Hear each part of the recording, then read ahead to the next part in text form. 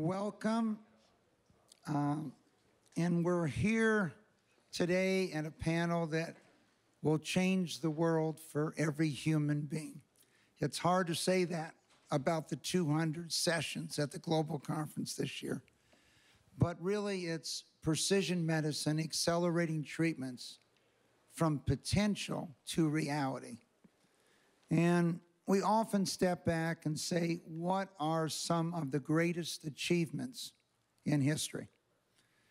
And when you're going to school, whether it was the invention of the wheel, development of agriculture, the printing press to share ideas, and other revolutions, the industrial and technology revolutions. But for us, we have to keep reminding ourselves, it's really the extension of life. This amazing thing that's really occurred in the last 114, 115 years. And when you step back and think about evolution, 4 million years of evolution produced an 11-year increase in average life expectancy. And so by 1900, average life expectancy was 31 on planet Earth. 114 years later, average life expectancy is 71. And this is why we're constantly focused on the fact that the #1 driver of economic growth in the world has been medical research, public health, sanitation, etc. And we are entering this period, a period of big data, of medical information being digitized, that will be known as the golden age of medicine, precision medicine, immunology, and so on. And luckily, we are here today with 4 of the leaders in the world in this area. And I should say 5 of the leaders, because to my left is Margaret Anderson, who runs Faster Cures in Washington, D.C. Margaret, could you introduce the panelists to us? Absolutely. So to my left is Pradeep Khosla, who's the Chancellor of the University of California, San Diego. I want to reiterate what Mike said, which is that we have just a powerhouse group here to help you in the audience understand how unique this moment in time is and really what to expect going forward. So they're going to be sharing with us their insights about the future, not just for the individual patient, but for the future of training physician scientists. I think the man to my right needs no further introduction, Mike Milken, who brought us all here and really has been powering forward in all of these areas and really wants all of you to understand what's possible and what do we need to get there. Next, we have Brian Drucker, who is the director at Oregon's Health and Science University, and has just a long, illustrious career that we're going to hear about in terms of how did we do precision medicine back in the day, how are we doing it today, and then where are we headed? Next, we have Betsy Nabel, and Elizabeth Nabel, she is the president of Brigham and Women's Healthcare, and has a long career in cardiovascular research and science as well.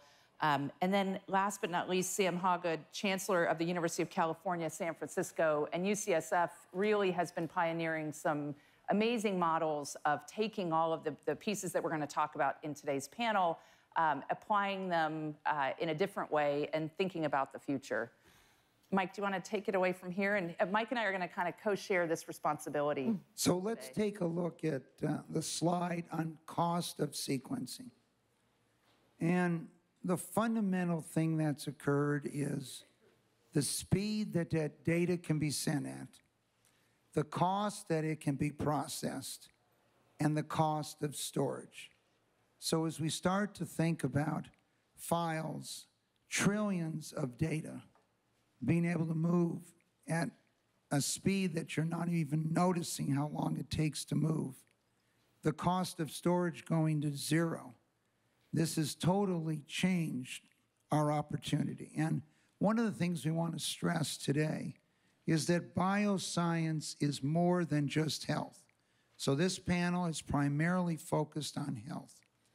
But this investment in data and knowledge will help us in food and clean water, defense, bioterrorism, energy, environment, etc.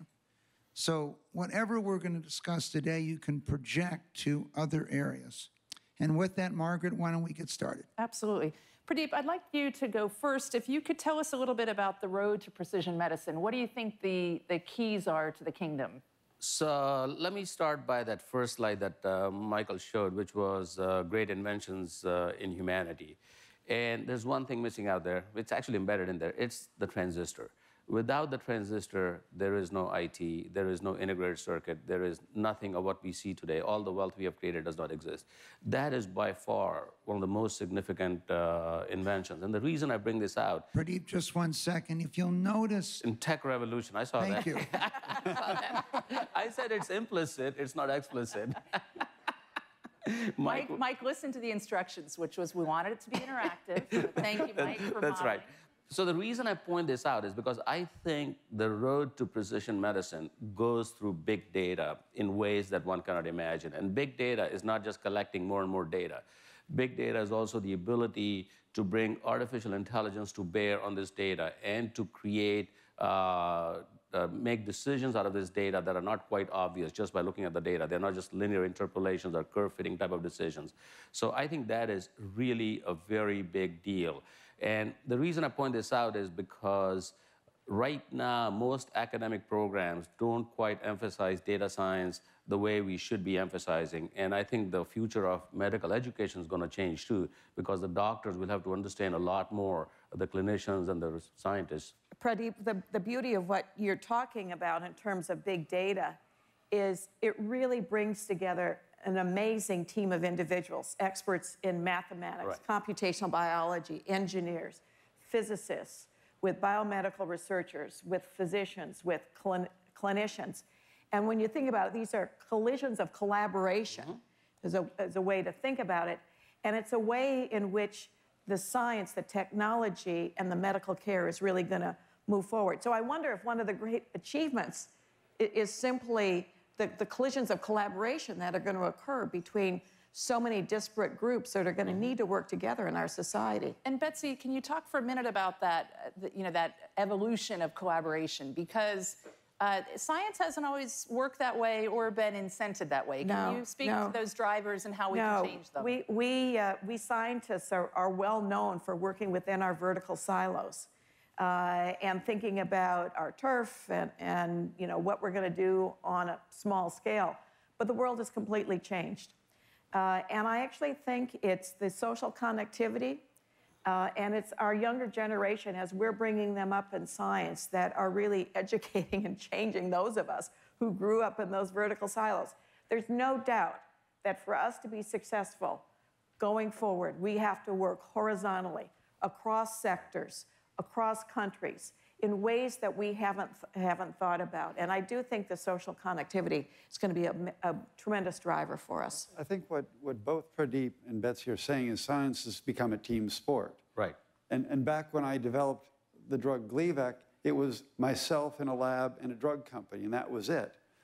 But now when we brought together teams that are doing drug development, we're bringing computational biologists and engineers and physicists and scientists and medical physicians and sequencing companies. So we're bringing together large numbers of disparate expertise to move things quicker. And so it's no longer just an individual scientist or an individual company working, it's large teams working together, and we have to find ways to incentivize that. But Brian, one thing has remained constant, and you have talked about this before in terms of the quest for the drug Gleevec, and that is the patient. So you've talked about the devastation that CML leukemia, kind of wreaked on that patient population, and then you saw the evolution. So has that role been shifting as well? What I've always said, Margaret, is we have to put the patients first. We have a problem, we need to solve the problem, we need to focus on how to solve that problem quickly. And just to give you an example, when I was there at the birth of precision medicine, and I was there when it wasn't even a word, and I'm fortunate that I'm both a scientist and a doctor, and I see patients. And I had a patient come to me in the early trials of Gleevec who basically had been told she had weeks to live. She had picked out her burial site. She had picked out the music for her funeral. She started on her clinical trials of Gleevec in February 2000, and 6 weeks later, they have a picture of her with a cheesecake smile lying on her grave site. And she's still here with us 15 years later. And she'd been told she had weeks to live. That's what we can accomplish if we understand what's driving the growth of a cancer and target it specifically. And that was really the birth of precision medicine. Brian, I think it would be helpful.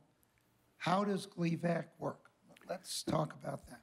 So, thank you, Michael. The way that Gleevec works is there was 25 years of medical research that identified a target. And basically, it was like understanding the shape of a lock and designing a key to fit in and turn the ignition off. And that's exactly what we did with the drug company. We knew what the target was. We knew what the lock looked like. We designed a key to get in there and shut it off. And what we developed was a drug that basically, in a phase 1, first-in-human trial, by the time we reached effective dose, had a 100% response rate. It got FDA approval in 2.5 years from our start of clinical trials. And it really established this paradigm of precision medicine. But moving forward, that was 20 years ago. And moving forward, we can now understand with the sequencing of genomes what those locks look like very quickly. Right. And if we can move beyond the genome and incorporate additional information, we can actually begin to design drugs very quickly and move them through the pipeline of clinical trials very quickly. So Sam, I want you to be able to jump in. Yeah, build on the comment about where the patient fits in this. And I think precision medicine, just the terminology makes it sound very technical, as if you're somehow removing from the patient. It's exactly the opposite. For precision medicine to work, the patients are going to have to be a very active partner with the scientists and clinicians to make this work in a way that has not occurred in the past. It's going to be a movement away from the sort of paternalism of medicine to a real partnership with patients. Because I think some of the tools that technology is bringing, some of the digital health devices and other things, meaning that the contribution of a patient and the interaction with the clinician is no longer going to be every 6 months come back for a checkup, or we're doing a clinical trial on a new drug, and it means you've got to go to a destination place to have a major workup every 3 months. Now that it can all be local and at home and in a mobile space. So we have to build a very different kind of relationship with patients. And then the last point on the patients is we are going to have to build a tremendous level of trust, because precision medicine is built on big data. That means sharing of data, sharing of very personal data, and sharing of big data does not have a great name right now with the security breaches, et cetera. So we're going to have to work very hard to build the trust of patients for them to become very active partners and advocates for precision medicine. But I do think it's interesting. So you're clearly talking about security breaches in data. But Mike, what's the statistic that I've heard you quote about Facebook users? Well, we have surveyed numerous people with life-threatening diseases. More than 70% in every case would be willing to make that data available if it would help them, help their family, and help others. So quite often, as you know, we're protecting people that don't want to be protected. And, you know, it's no longer shocking to see a person on a talk show tell you every deep, dark secret, or 600 million people going to Facebook telling anyone that's following them what's happening in their personal life. So, Sam, I think that trust element is there, but it's also an element here. If I have a life-threatening disease, we have, as you think about it, protected people who have terminal diseases from taking something that might be harmful to their health. I mean, it's a decision we, unfortunately, are forced in the world we live in today to send 20-year-olds with great futures, et cetera, into combat, where we've substantially increased their chance of being injured or even killed. Yep. So I think there's somewhat of a trade-off on this data. And what we're learning from the social media is that people are willing to share maybe substantially more information than we think they are. So, Mike, can I add something? So I think we are not trying to keep the data secret from other people. I think we are trying to make sure that the insurance companies don't use that data to deny insurance and put somebody in a more difficult situation. Because the future, I think, is going to be crowdsourcing discoveries. If you think about this big data, and if you think about the smartest people in the world, they are not all sitting at San Diego or San Francisco or Berkeley. They're all over the world.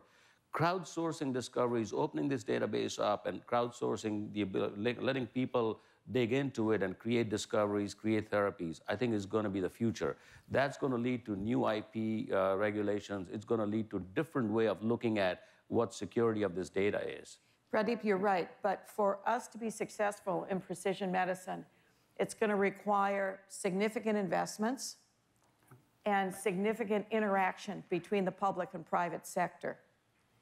You've all heard about President Obama's announcement that the NIH will go forward with a precision medicine initiative, which is terrific, but it's $215 million. It will go to fund a cancer cohort and probably embellish some of the existing cohorts at the NIH that I had responsibility for when I directed the National Heart, Lung, and Blood Institute. That's terrific, but $215 million is probably 10 to the 3, 10 to the 5 less of what we really need. And what we really need is investment from the private sector to come in and co-invest with leaders, scientists, physicians, to bring a number of these technologies, diverse technologies forward, and then bring them to coalesce in a way that ultimately is going to serve us as individuals and patients. Betsy, aren't you talking about a new form of collaboration to achieve these incredibly big, powerful goals? And I'm wondering if we need to reframe the way we speak about this. Oh, that's not enough investment from the feds, to what you're getting to, which is we need to leverage capital and we need to have multiple absolutely, stakeholders. Margaret. And I can cite the Massachusetts experience. At my particular hospital and the Mass General Hospital, we're Partners Healthcare. It used to be that federal funding constituted 60, 65, maybe 70% of our research portfolio. It's now 40%, and it's gradually declining. And the rest has been built out by investments from the private sector, whether it be pharma, biotech, venture capital. And as we say, we're open for business. We have had to completely turn around our tech transfer and other components of our hospital systems to really make research collaborations with private investors very, very simple. Yesterday, for example, I spoke at an annual meeting of an investment firm that brought in 50 of their investors, and we talked all about digital healthcare and the opportunities of digital healthcare, which marry quite nicely with precision medicine. But it's a new way of thinking that certainly for us at universities and academic medical centers really are rethinking about how we invest with you in the future of biomedical research. Betsy, philanthropy plays a very important role too, right? And so what's the percentage of philanthropy? I'm sorry. Well, that, philanthropy is a whole different pot of money for us, is the way that we look at it. Take a look here, you'll see philanthropy is a very small part, but it's the venture funding. Yeah. And it's that 3% that gets it going. And I think one of the issues that was addressed here is that, Pradeep, you talked about this being worldwide. The U.S. has no monopoly on breakthroughs. And if you start to take a look at where some of these things have occurred, whether it was penicillin or statins, et cetera, they've occurred throughout the world. And if you step back and say, okay, those countries that are the leaders in bioscience will be the leaders in the 21st century. This is the language of the 21st century. And we're looking at these different commitments that have been made in growth rates, where China has now committed $1.9 trillion. Is this government funding, Michael? Yes. $1.9 trillion over the next 12 years on this 5-year plan. If we go back and look at the rate of change, you can see that the United States has dropped, whereas China, India. And what's interesting is with many of the similar problems of the United States, the UK actually continued to grow their funding. And as a result, it's not a surprise that 1 out of every 4 of the 20 leading bioscience academic universities are now in the UK. So, Margaret, I know you moderated a panel earlier this week, on the subject of changes in technology, et cetera. So, absolutely. So we would like to play a clip from the panel, Healthcare in the Digital Age, that I think some of you may have attended. In that clip, first, Dr. Anna Barker, formerly of the National Cancer Institute, now she's at ASU, systems thinker. She talks about different ways that we've learned to think about disease. And then Patrick Soon-Shiong talks about new challenges for physicians, which I know is a kind of a common thread amongst the panelists here, is how do we take the way that we're training physicians and scientists today and launch them to the future. So if you could play that tape, I'd like the panelists to comment on some of these themes. Thinking back to 2003, which you may or may not remember was the completion of the sequencing of the human genome, which at the time everyone said would probably be the discovery of our time, and I think that's proving to be the case. So since 2003, we have figured out that disease is really information. It's digital information. So Brian, I think what's exciting is that the future is actually here. It just needs the courage of the medical community to actually adopt it. The challenge, I think, the biggest challenge, I was being asked this by the American Medical Association, what is the biggest challenge now with advancement of 21st century care? And I think, sadly, the biggest challenge is dogma. We have to actually unlearn everything that we've learned before, because we as physicians have been trained to understand diseases from an organ state. So you're a breast cancer specialist and you're a lung cancer specialist. For the first time, we can now understand diseases at the cellular state. And if you look at cancer, they don't care which organ they're in. If you have a cellular biology that's happening, whether it's in lung or breast, the same drug could apply, even a non-cancer drug, which is called repurposed. Brian, can you kick us off on that theme? What do you think about what was just said, and how do you see that going forward? Well, I want to address 2 points in there, if I might. First, I want to address the issue of sharing of big data, which was one of the issues. And one of the things that we've done is a huge collaboration with Intel, which has our largest workforce in our backyard in Oregon, to try to understand how we can allow data to stay at the Brigham or UCSF or UC San Diego, but anybody in the world can access that data. So you store your data, you can keep it behind your private firewall, you can protect it however you want. But me sitting in my clinic with a patient, I can say, well, I have a patient with these genetic features and these proteomic whatever features. I can enter my computer and I can ask the world, what's happened to patients like that? And then I can design a treatment.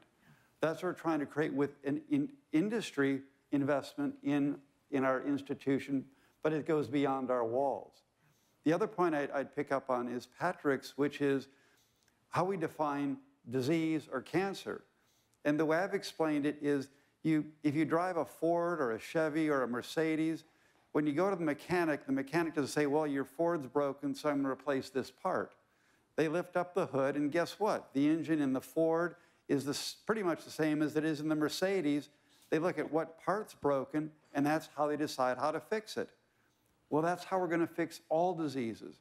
When we think about cancer, Gleevec, the drug I discovered, works for 10 different cancers. And it does that because we look inside the cell. We see what part's breaking. That's like lifting up the hood of the car. We understand what's broken, and then we can fix it. But that's going to require huge amounts of data to bring to bear on these problems. To build on Brian's point about digital healthcare, each of us at our hospitals are gathering data repositories where our patients, we have electronic medical records, and we have a lot of information about our patients, their diagnoses, their clinical course, their EKGs, their pulmonary function tests, all of their laboratory findings. And we may have a repository of say, 25, 50,000 individuals. But for precision medicine to really take hold and to be useful, you're a physician sitting across from an individual in a rural setting, in an urban setting, in the United States, across the world.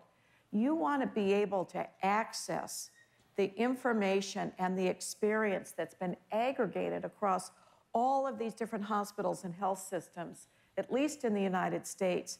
And that's where a couple things come into play. That's where we need the large data sets, we need the computational analytics, we need the cooperativity between all of us, that we're going to share that data in an anonymized way so that at the end of the day, no matter where you are as an individual, you have access to the best data to make the best decisions about your own health care. So I have to admit that these conversations used to sort of mystify me, because I would think, you know, I just don't see this happening. Mike, when I first joined Faster Cures, used to say, I'll put my medical records on the internet and I'll show people how.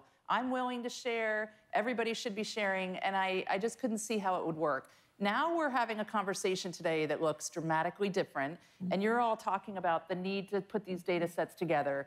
But is there are there forces at work that are still trying to hold us back? And if so, what are they, and how do we sort of steamroll over them?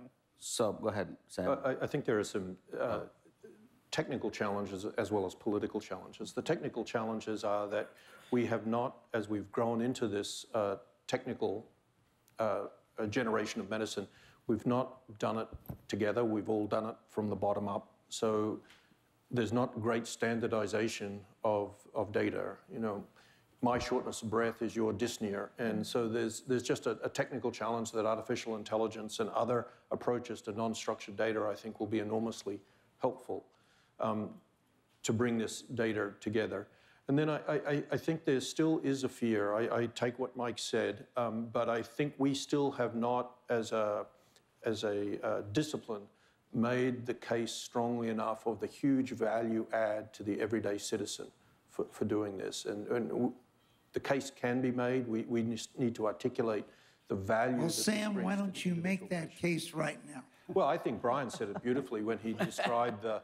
I'm sitting as a frontline clinician. I'm sitting there with an unusual patient who has a problem, and you can go on to a database, and instead of relying on your experience, you know, the 6 patients that you've personally seen, or the experience of the 2 or 3 colleagues that you can pick up the phone and talk to, you can get the experience of California, you can get the experience of the US, or you could get the experience of the world ultimately, if we can solve this problem. To the dilemma that it creates, I think there's a big ethical issue coming up, which is if everything was public, then we could go to what Brian was saying. But I think this data asset, the data that we were talking about, is going to be significantly priced asset. So to the investor, it's going to look like, oh, I have a lot of data that's worth a lot of money. So now herein lies the problem, where you have all of this data that you think is worth a lot of money and you want to monetize the asset, but the doctor like Brian may not have access to that data. It's like LexisNexis, the database. You know, some of us have access, others don't. So I think this is going to be an issue that one has to deal with as to where does this data sit and how does one access it and who pays and how much. You know, so, you know, one of the things that has been remarkable about the collaboration with Intel is that Intel doesn't talk about monetizing the data. Yet. No, but what they recognize... No, this is what... But what they recognize is that if you've got the data out there, there's apps to be built on top of that. It's the applications on top. Yes. On top of that. The data itself. And they'll certainly sell plenty of chips. I think one can learn from social networking and crowdsourcing. All of the data, the Internet of Things that we were talking about, that was being accessed, that was being generated, we thought was going to be free. And but companies right now are sitting on that data and trying to monetize every little bit of it. So don't confuse between 10 years ago. I think, Pradeep, the way that you can think about the monetization, for example, we have a number of collaborations with Google Ventures. And we now are doing clinical trials with Google Ventures. So a way to monetize this is a pharmaceutical company may want to have access to the data as they think about developing a particular target. I think it's not unreasonable to pay a licensing fee to access that as part of your R&D. I'm not saying it should be free, but But I think There are some models. I'm calling in a lifeline here. I happen to know someone who knows a few things about this. There are some models we can look at. As a student at Berkeley, when I questioned the theories on credit that people had relied on for hundreds of years, there were data sets that I could access free as a student. We are talking in this case of such large files in data. What's exciting is that as that student at Berkeley 50 years ago, I could access the whole history of trading, etc. It was managed by the University of Chicago. We never had these sets in medicine. It cost 100 million, 50 million, whatever to create. One of the great data sets was what happened to the Union soldiers that fought in the Civil War. It was on paper, it was on files. They had millions and millions of pages, and they had to wait. And Nobel Prize winner Bob Fogel was involved with the effort until the cost of digitization dropped. But then you saw what happened over a period of time when they had the onset of disease as they got older and older. And so I'm with Sam on this one. The infinite amount of data on every human being that could be loaded in. It's the people that write the apps, not just the data ultimately, that are going to create this value. The excitement to me, and something that you understand totally, Pradeep, is that we could have 10,000 graduate students, PhDs, MDs, computer scientists, mathematicians, coming up by looking at this data and coming up with ideas and writing programs of how to access this data. I think we all know that there is so much data. The question is, how are you going to analyze it? How are you going to see it? What are you going to do with it? And the former governor of Indiana, Mitch Daniels, was here, who's today the president of Purdue, and they've been working on getting IP into the hands of their students down to the freshman level. If you want to work on something, they're going to try to figure out how you can get some IP royalty from it. So I think the key is building the data banks, and one of the things that concerns me is the standardization of that data bank. Because we all understand, bad data in, we have an issue. What's the quality of the information? Is there a standard mechanism of what you want loaded, what we need to know, et cetera?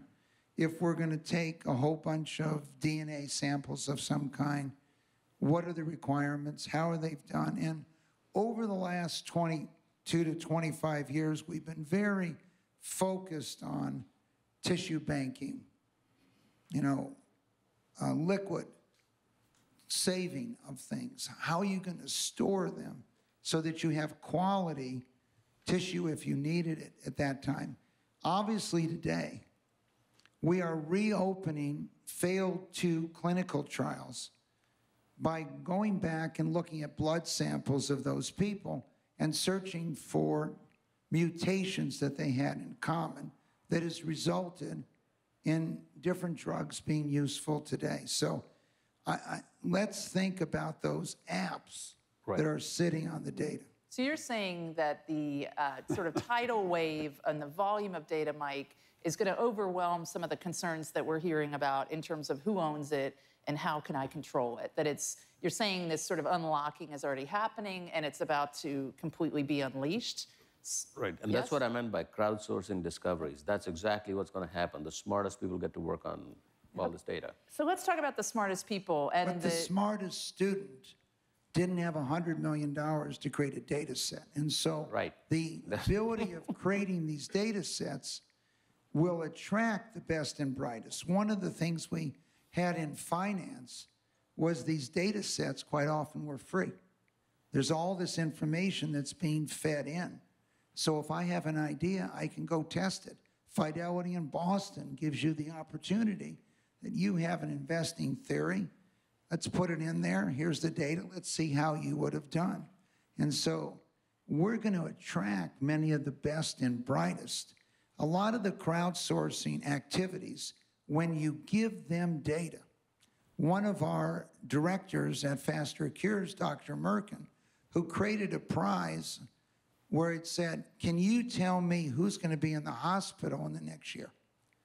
And I'll give you the data on 150,000 people. You don't have any clue who they are. But can you tell me, and we're going to have a contest here, and I'm going to give you a $3 million prize to the individual. Now, what happened? Less than half the people that competed were in the medical field. You had hedge fund managers, mathematicians, everyone looking through this data. And so the excitement is once we've got this data, there's no telling who's going to want to analyze it. Michael, can we come back to the smart students? Because I think it's important to talk about how we're going to educate and fund the education of the next generation of individuals that are going to make precision medicine successful. Currently in the United States, NIH funding to universities and academic health centers has been the foundation of training of MDs, PhDs, postdocs. These students then go on to populate pharma, biotech, venture, and really advance the science initiative across the country. And we historically, one of the jewels in our crown is our leading reputation in biomedical research, such that students want to come from all over the world to train here in the United States. With the decline in NIH funding, our ability to train this foundation of scientists and physicians in this country is being eroded. And we need to now look at alternate ways to educate our next generation of scientists. And that, I think, is an important conversation we need to have as we talk about precision medicine. Can I add to that basic science? Because I think absolutely, even though we know a lot about precision medicine, a lot is still yet unknown. And we need to understand the basic biology, the basic biochemistry of the human body, and we still don't have a full grasp of this like we do on inorganic materials like semiconductors. I think that is an incredibly important point, that basic science is essentially the foundation of the whole house, right? Precision medicine, and we need to keep building and building and building on that. The $1,000 genome is really the beginning, not the end, and we need to take it down to the next level of protein cellular networks to get at some of the issues that Brian was talking about, and that, I think, will unleash a whole new generation of drug targets. But the education thing, I think, is critically important. Not just training the physician scientists, but thinking about how we train the frontline clinicians in ways that they're sufficiently sophisticated when they're on their computer and they get access to this huge knowledge network, how they interpret it, and importantly, how they interpret it to the patient, is a skill set where we're not teaching in a fundamentally different way today than we did 20 years ago, and I think that's going to have to change. Can you jump in on that? You talked about yourself as one of the parents of precision medicine. How is that interface working right now with the frontline clinician and the patient? Because I think that it's getting closer. We're tightening the gap, but I don't think we're there yet. It's getting better. But I wanted to, if you don't mind, I'm going to come back to that. I wanted to comment on two things. First of all is this issue of basic science. And as somebody who's run a few marathons, I view this as the best you're going to run a marathon is you've got the best base training. And that's what basic science is. The higher your peaks are depends on how strong your base is. And unless we invest in that base of basic science, we can't achieve the peaks that we want to. The other thing that I would say is you've seen the trends in NIH funding. And if anyone thinks the federal government's going to change quickly and going to reverse that trend, I suspect they will not. But what's happening is that sometimes states are stepping in. I think Massachusetts stepped in, California stepped in with some huge initiatives. we, as part of what we're calling our Knight Challenge, which was Phil Knight surprised us all with an announcement that he'd donate. He's the co-founder of Nike, for those of you who don't know him. He would give our Cancer Institute $500 million if we matched it in 2 years with an equal amount of $500 million. Now, we went to the state, and the state kicked in $200 million. And we went to the state, we went with a message that aren't these the jobs you want to create? Isn't this what you want to be known for? And even editorials that came out of East Oregon, which is as far away from Portland as you can get, got on that bandwagon. The vote was 85-5. So that was Republicans and Democrats, everybody throughout the rural part. And isn't this what we want the United States to be known for? And if the federal government's not going to step in, then we're going to have to get industry support and philanthropic support to fill in those gaps. Otherwise, we're not going to maintain our preeminence. Just to build on that, and Betsy mentioned this a little bit ago, I think the relationship with industry, particularly in this collision between tech and the life sciences, is going to be absolutely critical. And the word that we are using at UCSF is transformative partnerships. So thinking about those relationships in a very different way. It's not simply, let's write a grant to a company and hope they give us money and then sort out a very complicated IP deal. It's let's take your expertise and our expertise and put those two expertises in the same physical space to work on a predefined project in more of a commercial project orientation way. So it's kind of the bookend to let's keep going with curiosity-driven basic science, which is incredibly important for the future and the foundation. But at the other end, we've got to think, as universities, think about our relationship with industry in a fundamentally different way. And there's a great appetite for it. And with the technology piece, we're working with different companies than we traditionally have. It's not the pharma, it's not the biotech, it's the tech. And they're looking for an intro into the health world. And so it's a very interesting time that I think can lead to filling some of these gaps in innovation. Mike, do you want to speak briefly about the California experience? It sounds like the states are starting to really accelerate their momentum, looking not just at precision medicine, but science funding. Well, I think, once again, when we look at the value of those jobs in this area, we sometimes forget the concept of social capital.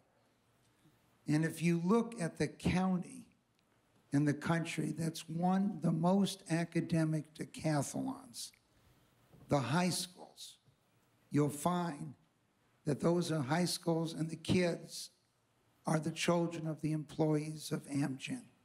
And when you look at the public high schools and schools around the country, you find that they are excellent where you have people working in the biosciences. Here we're talking about individuals who on average have one graduate degree, might speak multiple languages, and are instilled in their children the importance of education. So these things build communities. The challenge for California is that if the concept that the most important language of the 20th century were zeros and one, quote, data storage, the most important language of the 21st century might be the decoding of DNAs and proteins, et cetera. And so the leadership role in California in the Silicon Valley, quote, environment might shift to other parts of not only the United States, but to the world as they take the leadership in this effort. And so Governor Brown from California will be here today, has put up funding to study this issue to find out what is the role. But it takes leading individuals like Phil Knight in Oregon to provide incentive to point out to the people, you want the right jobs of the future. Okay, we need to incentivize people. And one of the challenges I think we don't understand is really the enormous investment that's made in a PhD, MD. When we think about it, gosh, I graduated high school, and 15 years later, 15 years I've invested of my life in graduate school, PhD programs, MD programs, fellowships, internships, residency, and where is the funding coming for that? I think it might be interesting with all the medical schools, what does it cost the school to educate a student per year versus what do you charge in tuition? And I'd be interested to see what I think $250,000 a year, is that about the right number?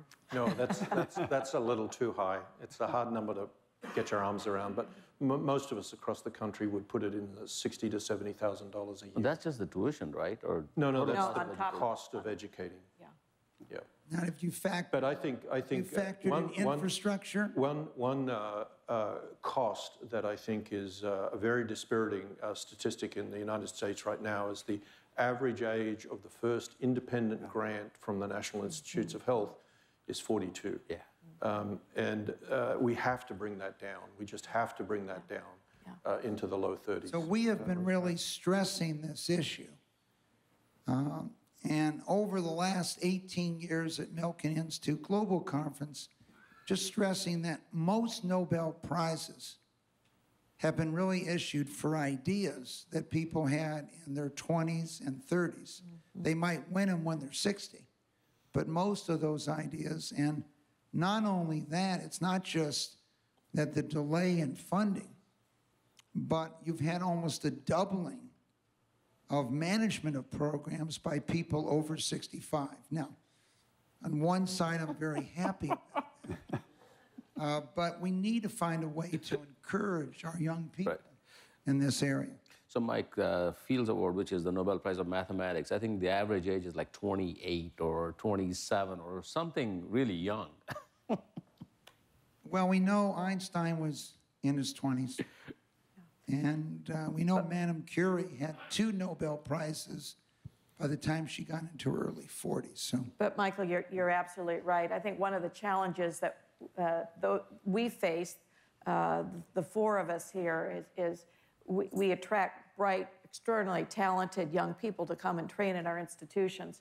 And how do we give them the resources and the independence and the freedom and provide a supportive ecosystem for them so that they can really bring their ideas to fruition and express themselves.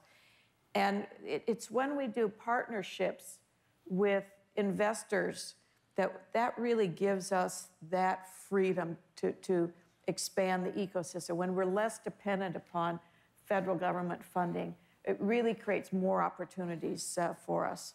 Well, one of the themes I wanted to bring up that came up in our very first panel on Monday morning, the path to cures, which was a look at the public policy implications of all of these issues, was this cannot be just a problem for the scientific community. And if you're taking one thing away from this panel, I want you to think about how if we ignore the system that we're talking about and the powers that are going to come from precision medicine, then we're essentially ignoring humanity, because this is not just the scientists or the physicians or clinicians' problem. It's all of our collective problem and opportunity to figure this out and do it in a way, Betsy, that you just spoke about, which is really try to bring together all of those different sectors. And I think we're more capable now than ever before, perhaps because we're looking down at some tough funding times. So I think as human beings, we've always been challenged with we're excited about big challenges like conquering space, the deep ocean. And I think conquering biology is something that we have incrementally tried to do, which is why medicine is improving on a daily basis. But we have not quite conquered biology. And I think that could be the ultimate grand challenge that we are after. And given that this decade coming up is the largest intergenerational wealth transfer decade, I think there's an opportunity for all the wealth that we have all created to be invested back into ourselves to build a stronger basis. Pradeep, I think as we think about stem cells, rebuilding our bodies, I think we're all want to make sure that we can rebuild our bodies, but what about our brain? And I know this is an area that you've spent a lot of time thinking about. I know. So I think brain is the other big unknown, right? So you can imagine genetically you can clone somebody, but you cannot create the exact person because the experiences are not captured, the emotions are not captured. So one of the things that we've been investing a lot of money at UC San Diego is understanding the brain from the neuron level up to cognitive levels. And I think when it comes to precision medicine, focusing on neuro disorders, which are silent killers, every one of us has experienced it, schizophrenia, depression, and so on and so forth, is really ripe for precision medicine. And that would be one of our strategies, one of our big investments that we're making as we speak right now. So we're going into our lightning round, which I learned from Sheryl Sandberg in her plenary. I'm going to give each of the panelists an opportunity to give me some perspective on your wish list. So do you want to continue on? I'll give you two. One is neuro disorders and neurodisease, and the other is what I call the Multi-omics Institute, to look at genomics, proteomics, metabolomics, microbiome, and sequence the hell out of every one of these things and build this large, publicly accessible database. I'm going to give you one more task, which I did in the Monday morning panel, which is, what do you want the audience and this kind of body to do?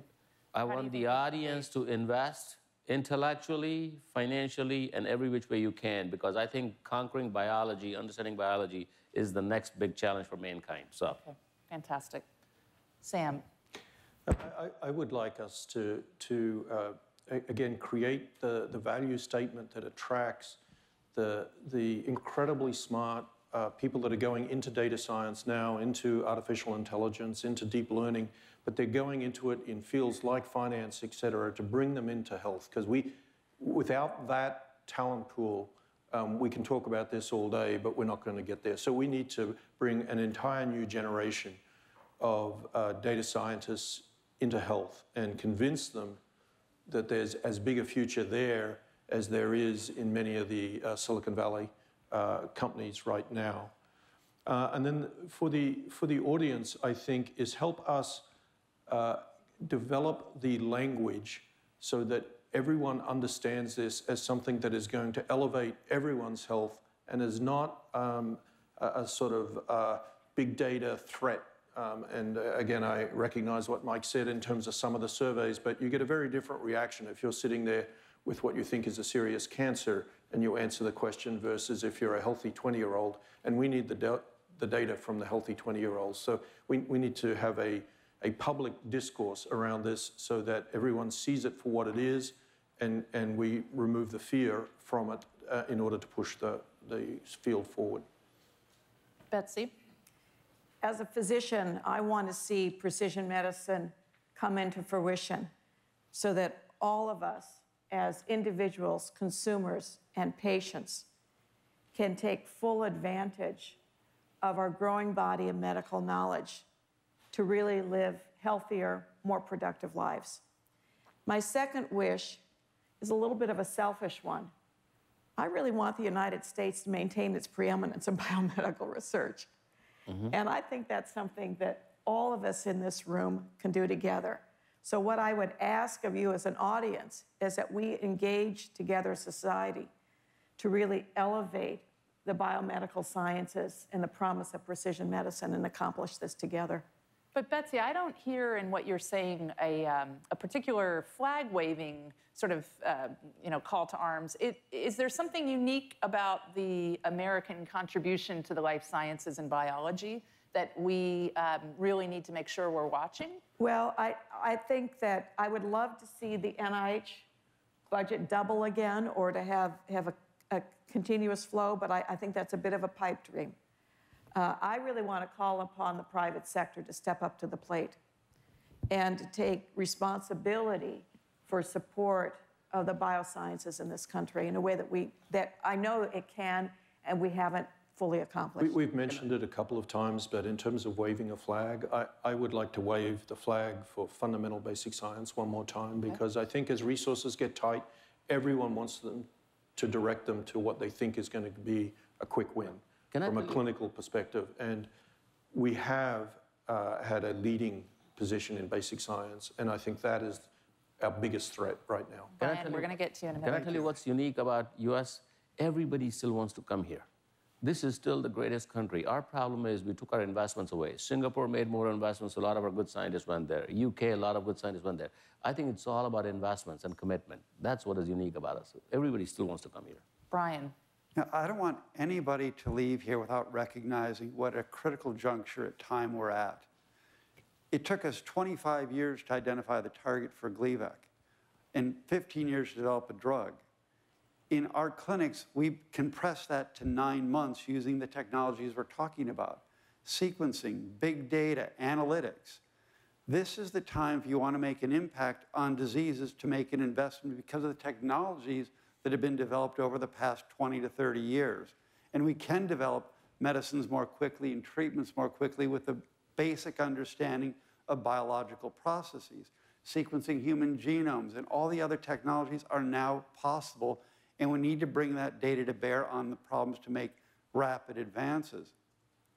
And I also want to make it clear that Pradeep kind of mentioned this. This is the time to launch an Apollo project against biologic diseases. Right.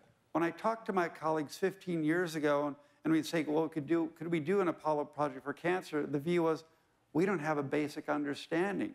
When we went to the moon, we had physics, we had rockets, we had all sorts of things that allowed that to be dreamt and to be possible.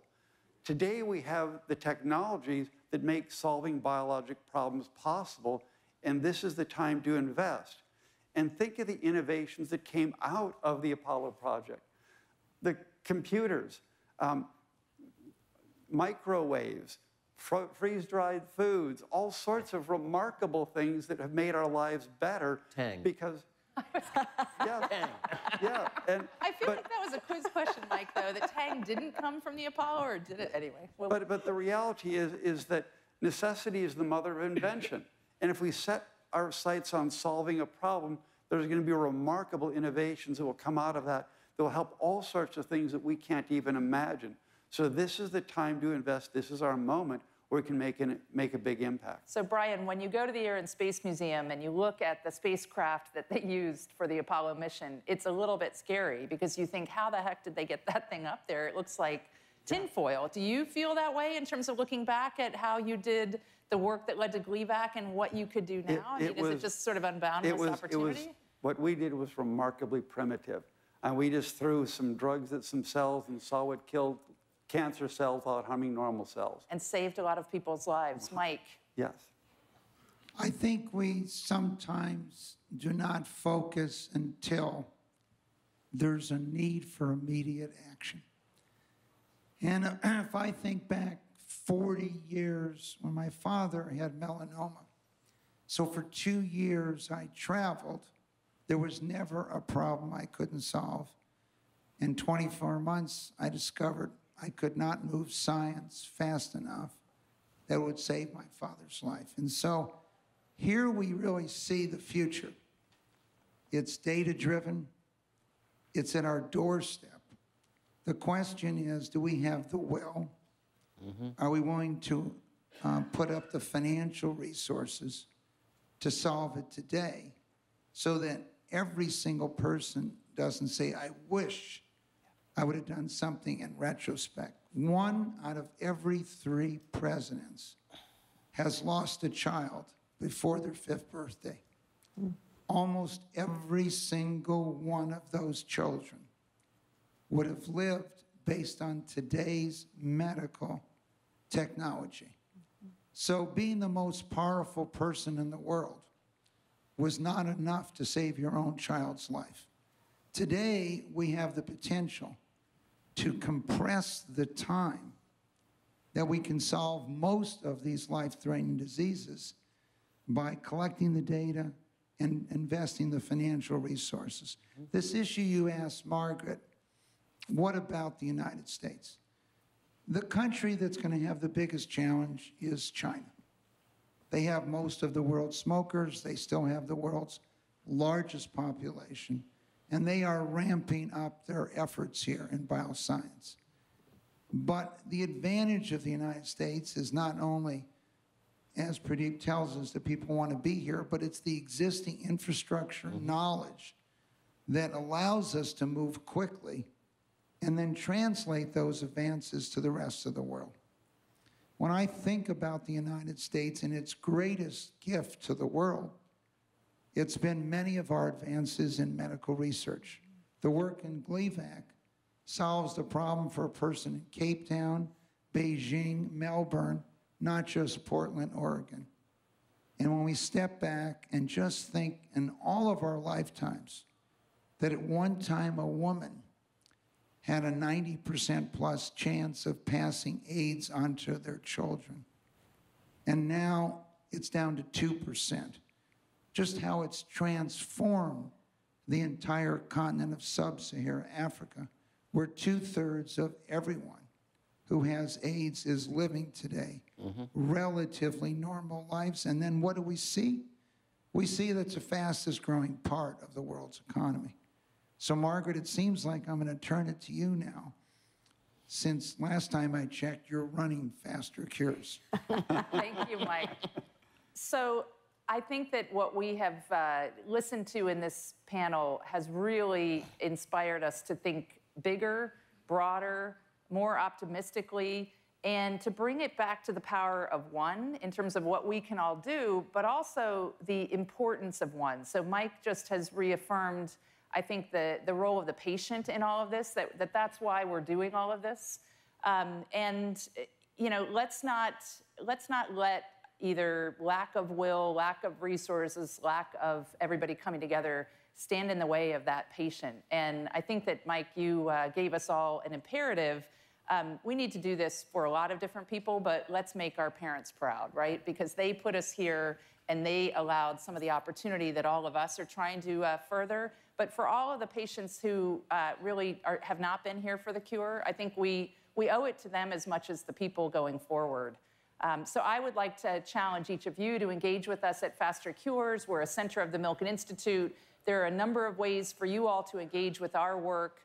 We can keep you informed. It doesn't matter if you're a scientist or not.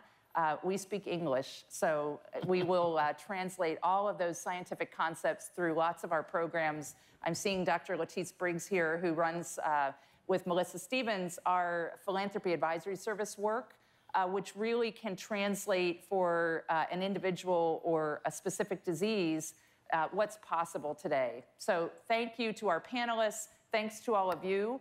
And Mike, you're going to lead us in a great lunch panel, I understand. I would say for those that are watching this tonight, a year from now, 2 years from now, I think there's a lot of lessons to be learned here, Margaret, and that is to get personally involved.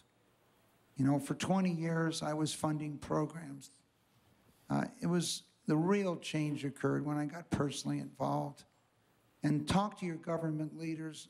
Make sure they understand they have enormous pressure. But many years ago in the United States, there was this advertisement for oil filters called Fram. And they said, you can pay now or you can pay later.